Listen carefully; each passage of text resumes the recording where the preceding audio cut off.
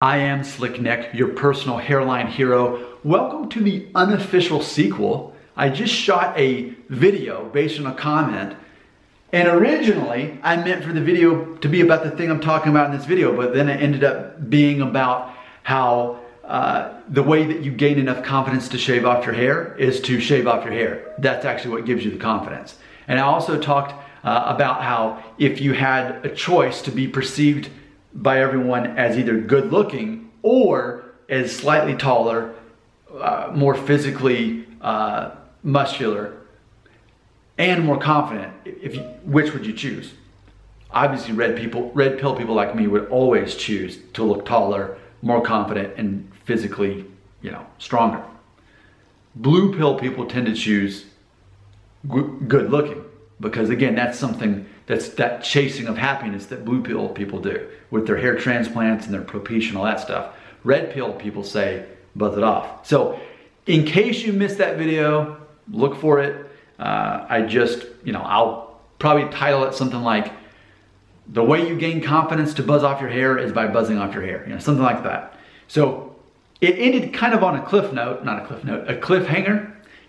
Here's part 2 of that, and it's still based on the comment from Soul It Nova, something like that, 21, on a video I made called Bald by Choice. When I grow my hair out, it looks weaker than my bald head looks strong. Okay, so something he said on here that I want to base this whole video off of. He says, it's always the videos where you shave off your hair that you look the best, in my opinion. End quote. I'm making the whole video on that little short sentence. It's always the videos where you shave off your hair that you look the best, in my opinion.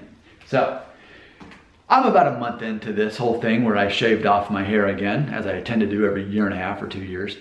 So I definitely personally like the way this looks more than any hairstyle I have.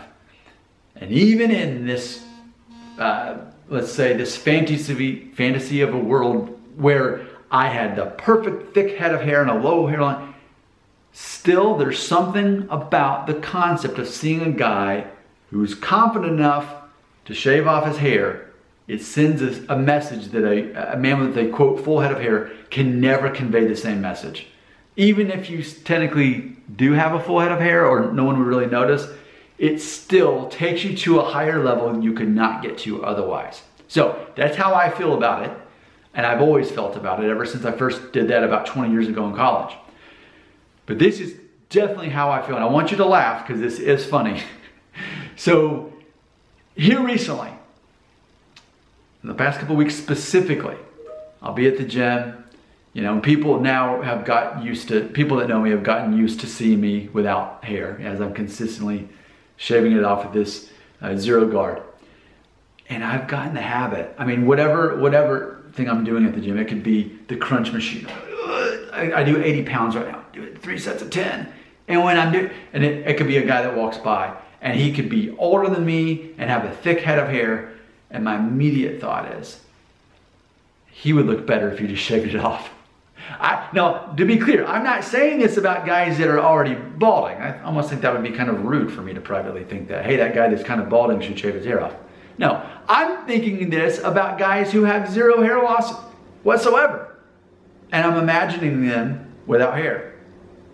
It makes me think of like those old cartoons where like they get these X-ray goggles or something, like Looney Tunes or something, and then, they the joke on those things was like that they could see people without their clothes, okay? So instead for me, I don't picture people without their clothes.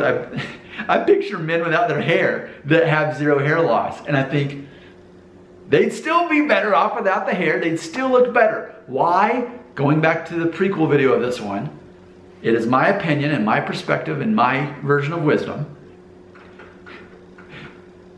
And we know this is a fact. Please Google it. When studies have been done on guys that shave off their hair, the guys that have zero hair loss, guys that have no hair loss. So really, I would technically fall into the category of not bald, okay? I know that I've got the receding hairline a little bit, but I would still, one or the other, I would fall in the category of not bald, just by default. Okay, so people like me, the reports show that people say a guy like me looks better with hair. But the same reports say that I also look taller, more confident, and physically stronger without the hair. That goes for everybody though. Now granted, if you're already losing your hair, the reports show that people think you're better looking with no hair if you're noticeably balding. Okay? But either way, what everybody agrees on is you look taller, physically stronger, and more confident without hair. So as I'm doing this and I'm looking at other men, I'm thinking, yeah, okay, I can see that. That guy that's 50 years old with a full head of hair, yeah, he would look taller and stronger and more confident if he would buzz off his hair. That's how I feel. I'm telling you, I know it's weird, but this is the thing I'm doing now. When I see other men, I picture them without hair and think, man, they could upgrade. Not because they're balding, because that guy's not balding, but man, he could just shave it off. Goes back to the concept, it's also in that comment too. If only I was brave enough to shave off my hair, then I'd have the confidence. And that's not how it works. Okay? It's not how it works. If only I had the confidence to shave off my hair, or if I only was brave enough to shave off my hair, then I would be confident. It's not how it works. You don't start with being brave and then earn confidence. Okay? Here's the funny thing about it. You simply make a decision.